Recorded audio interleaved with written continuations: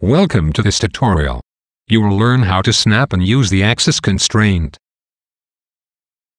Enter media. Adjust the quad. Make copy by hitting Command C and Command V. To constrain horizontally or vertically, moving the geometry, just press and hold Shift. Disable the snap mode by clicking the snap button. Set up the position of the quads.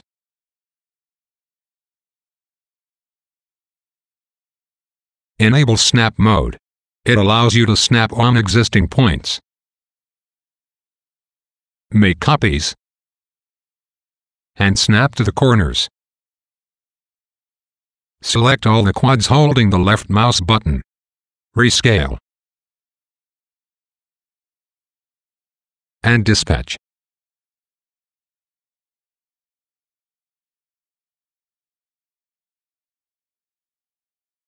With a multiple selection, click the right mouse button to display tools. Distribute horizontally. Align to the center. Resize all the quads.